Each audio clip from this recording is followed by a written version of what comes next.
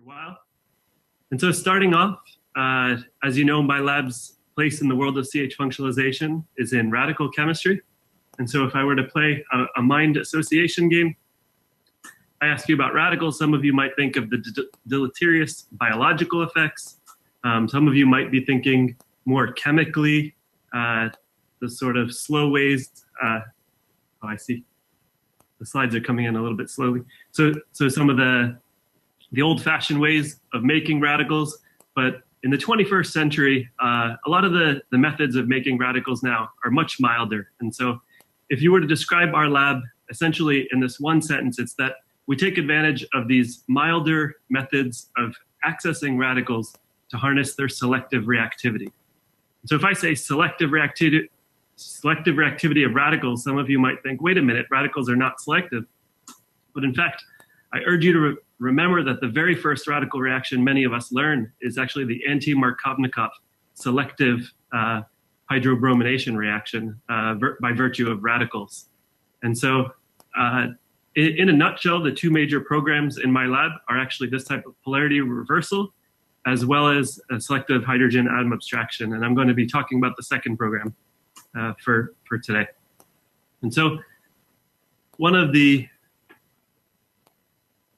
problems that we're working on that probably needs no introduction to this group is we were interested in the regioselective CH functionalization of various positions on a ubiquitous functional group such as an alcohol. I show here some examples of some of our favorite alcohols, and really getting right into the secret sauce. The method by which we introduce CH functionalization is by appending a nitrogen-centered radical onto a so-called radical chaperone that via a radical relay introduces selective carbon radical formation on that chain.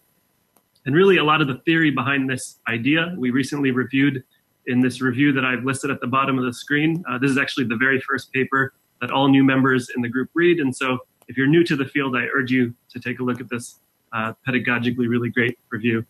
If you do take a look at it, what you'll see is two of our favorite reactions listed here, the Hoffmann-Leffler-Freytag reaction, where a haloamine is converted to its distal halide via this radical pathway. Of course, the conditions are a century old. They involve neat sulfuric acid, UV light, and a basic workup that converts it to a pyrrolidine. But the selectivity here is robust. And so every organic chemist thinks of six-membered transition states, and here's an entropically and enthalpically favored 1,5 hydrogen atom transfer through just that very thing. And below I have the Barton reaction via a similar transition state using an oxygen-centered radical. And so just looking at the nitrogen-centered variant, if you were to go and conduct this reaction today, which I believe one of our upcoming speakers is going to show you some nice natural product synthesis, using the Suarez modification, what you'd likely use is iodine and hypervalent iodine in this cocktail to generate a weak Ni bond in situ, which you can now homolize with just visible light to make the N-centered radical. And then eventual formation of the carbon iodine delta to the amine, and then displacement of that weak bond is going to give you a pyrrolidine. So that's the first gray box. At the bottom of the screen, there's another gray box, which is thought to explain how the two iodine reagents combine to form a hypoiodate, and in a 2-electron pathway generates the Ni bond. Of course, you don't need light for the bottom gray box, but one of the beauties of this reaction is that you can put all the reagents together and shine the visible light at it. The only issue is those of you who've played with iodine or hypoiodate know that you usually tend to not shine light at it. They can do promiscuous reactions. And so the dirty little secret really is that the reaction I have shown at the top of the screen with a secondary unbiased CH does not in fact work. If you look back at the original Suarez reactions, you'll find that this chemistry was really beautiful in the synthesis of steroid derivatives or other sugar molecules like this one bearing weak CH bonds. The state of the art is really chemistry pioneered by Gonzalez and Herrera.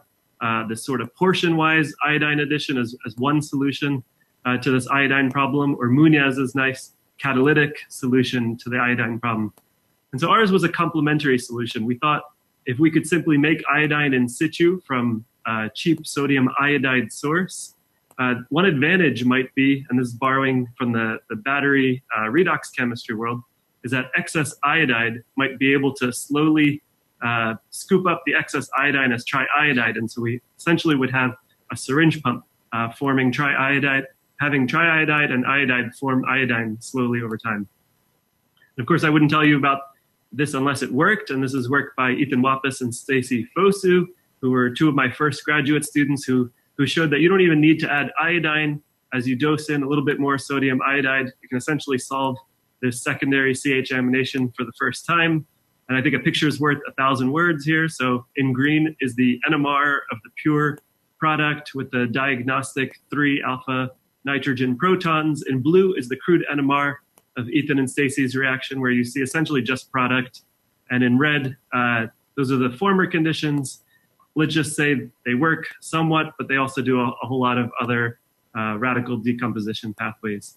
And so this chemistry is broadly useful.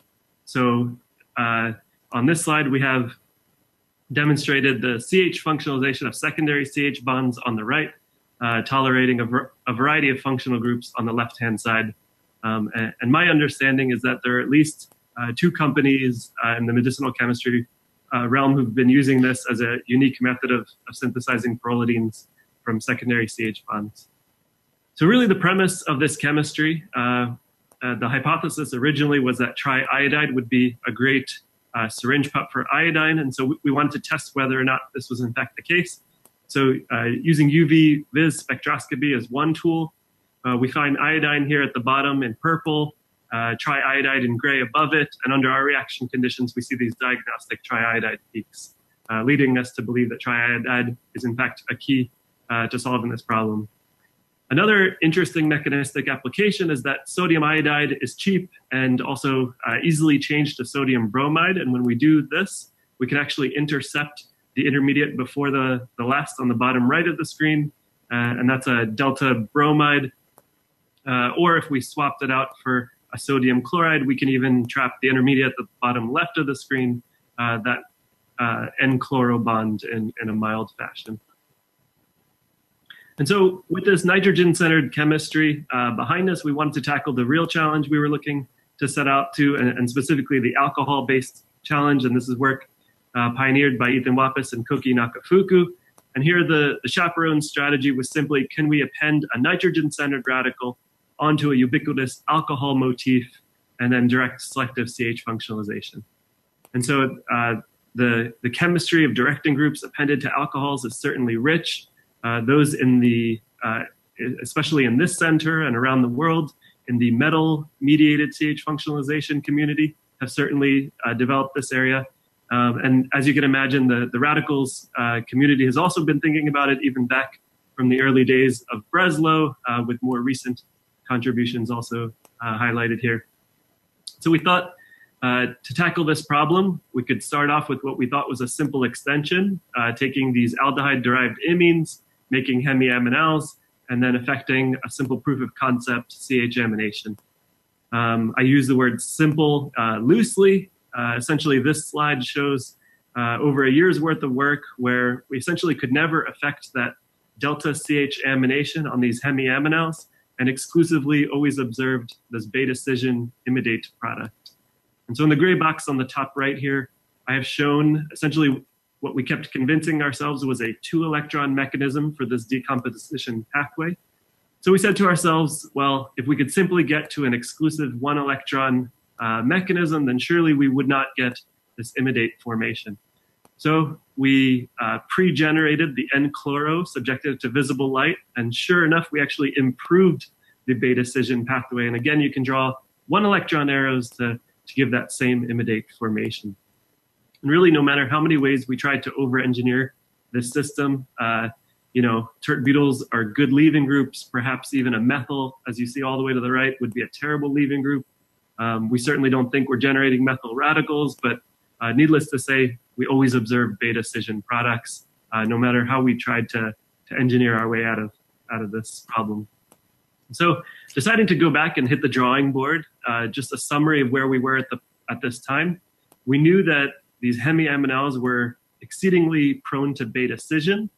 But we also knew that we could obtain these imidates in pretty high yields at the end of the reaction. And so we knew they're stable to radicals. And sort of the big leap of thought here was, could we make radicals on imidates and perhaps after hydrogen atom transfer get to a stable imidate? Of course, not a lot is really known about imidate radical chemistry, sp2 nitrogen centers in general. This is essentially all we saw in the literature was this nice work by Newcomb on these cyclization studies comparing sp3 to sp2 nitrogens. I won't really belabor the point because these are cyclization reactions, except to say that they react differently, and that was exciting enough for us. It looks like we weren't the only ones thinking about these problems around the same time. This imine radical shown here on the bottom has been looked at by Chiba, Novato, Leonori, and Studer. But the imidate radical, the only singular example we could find was in Australia, shown here, the cyclization, which was done by Glover in a more physical organic sense, where they did EPR to prove that a nitrogen-centered radical exists and that it cyclizes. And we thought that was interesting because imidates are quite common. Many of you tend to think about how easy they are to synthesize to use for the Overman rearrangement. We've been really fascinated thinking about the Overman rearrangement and even looking at this 2009 first-person account by Overman about how the discovery went. And I absolutely love the story that it was a serendipitous discovery with the hopes of forming this hydroamination product in the gray box here. Well, it turns out, lucky, I guess, for our whole community, that Overman instead discovered the rearrangement. And just as an aside, I guess 44 years later, our group has recently shown that radicals actually give that hydroamination product, but that's a story for another day. The story I wanted to show you was that upon Pinner combination of acetonitrile and this alcohol, we could access an imidate. Subjecting it to these conditions for the first time, we observed that CN bond formation selective at the beta position. After an acidic workup, we now expose a basic amine that under simple acid-base extraction allows you to get to the beta amino alcohol, essentially in one afternoon from an alcohol to this beta amino alcohol in a chromatography-free fashion. Of course, we were very excited to get this CN formation, but we weren't ready to celebrate just yet. We thought we could improve it a little more. And in order to do this, what we did was we went back and thought about what we already knew about sp3 nitrogen-centered radicals. That is to say that the protecting group vastly affects the electronics and the reactivity. And we could essentially show this by calculating the SOMO energies, showing you triflumids are much more reactive than tazamids.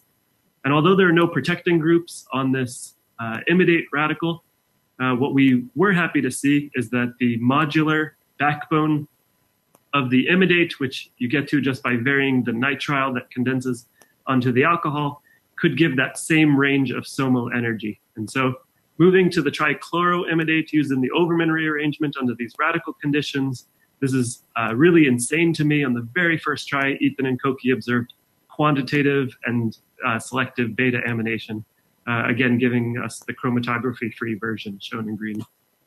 And so just to highlight some of the applications of this chemistry, at least for all of these allylic and benzylic CH bonds, their activity was exquisite, as well as the diastereoselectivity selectivity, as I have shown here at the bottom.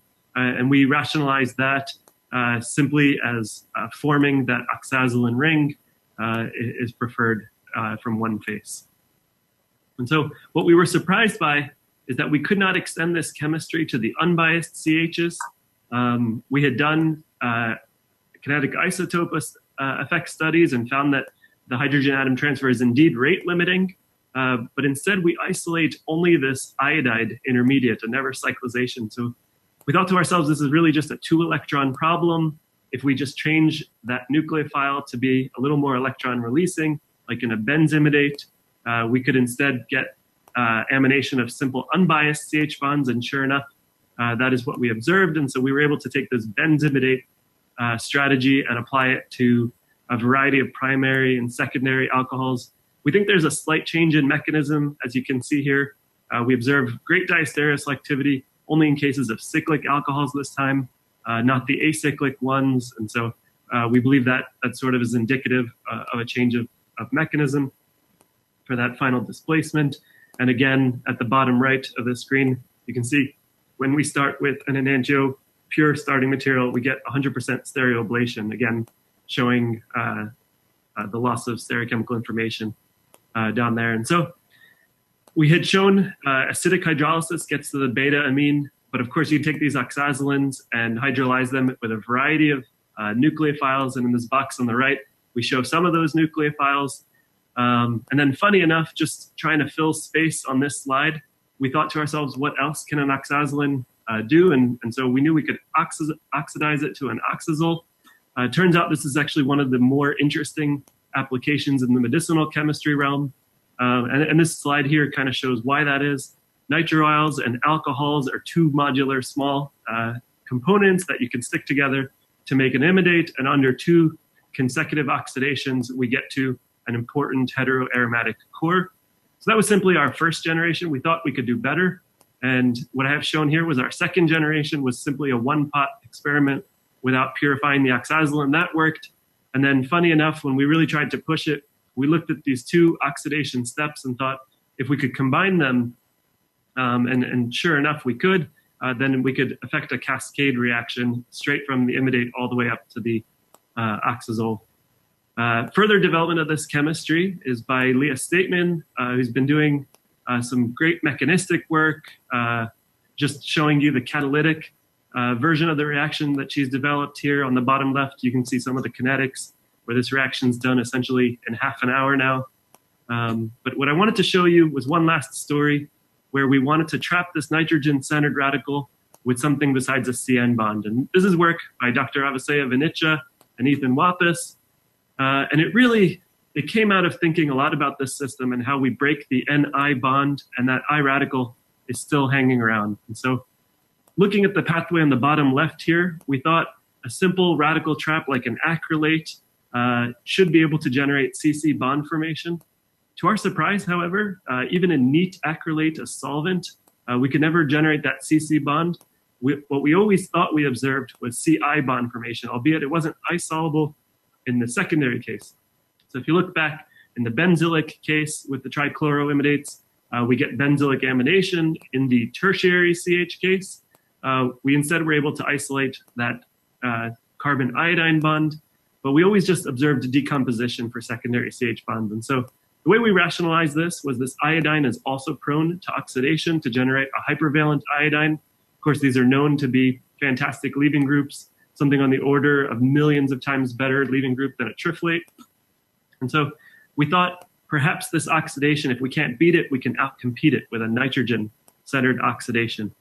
And so at the top of this slide here, I have the new hypothesis we imagined, oxidation, first of that nitrogen, and then HAT of a weak CH bond should generate a CI bond. If you were to repeat that hydrogen atom transfer in an iterative sense, now the next CH bond next to the halogen is actually 2 kcals weaker. We imagined we could again abstract that and access these beta geminal diiodides. And so a real underlying philosophy in my group is that we're pursuing radical chemistry because of its complementarity to metal-mediated CH functionalization. And so in the gray box at the bottom here, I have work from the center. Specifically, the only other beta iodides we've seen in the literature, there are 3 of them, and 2 of them actually come from Jingquan Yu's lab. And I highlight this really just to show the complementarity here. So that in the palladium-mediated system, it favors primary CH bonds, generates a monoiodide, and if you really push the system, as you see on the bottom right, it again generates a monoiodide at a different carbon, complementary to this radical pathway. And so with that in mind, we decided to pursue both the mono and the di halogenation, really focusing on that geminal beta dihalogenation. On the bottom here, I show all the various halogens, iodine, bromine, and chlorine that work, as well as a fuller scope of the iodine. Here's just a brief look at the kinetics, where we observed the monoiodide transient intermediate in red here after just a couple of minutes, and eventually it converts very quickly. Our rate studies have shown that actually the second CH functionalization, it goes twice as fast. And then just to end here on a fun competition, we were curious about the different reactivities of different halides. And so we just mixed the sodium iodide and sodium bromide. And we observed actually a statistical mixture of those different mixed halide systems. However, with the chloride, we had observed that it required UV light to break that NCl bond. And so under UV light, we exclusively get chlorination, presumably decomposing the iodide. But under visible light, we observe the iodination, really just going to say that the reactivity is different. But what we thought we could do is synthetically take advantage of that reactivity by first doing a monochlorination and then a selective beta iodination at that same carbon, generating the mixed halide system. And then just a last chemistry slide here, just showing a somewhat complex molecule where we took an alcohol, converted it to the imidate, and then took that diiodide product and hydrolyzed it. I thought this was interesting in showing that those diiodides, although you don't see a lot of these aliphatic geminal diiodides in the literature, they're much more stable than one would expect. And so silver and zinc are ways to oxidize or, hydrolyze or reduce them. And so just to summarize what I've shown you today, the two stories are the CH functionalization at the delta position of amines and trapping the corresponding intermediates, as well as the beta selective functionalizations of alcohols via these imidate radicals to access a family of products. And just to end it here, I'd like to just show pretty pictures of Columbus, the capital of Ohio, as well as pretty pictures around our new laboratory.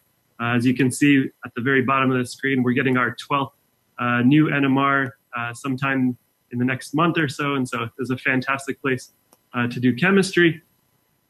I encourage you to visit if you're ever in Central Ohio. And then last but not least, the most important slide is to thank my fantastic group here. As I mentioned before, they're vibrant.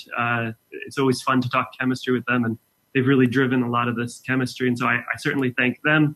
They're listening just next door to this talk. I thank these funding agencies. Again, I thank the center, and happy to take any questions.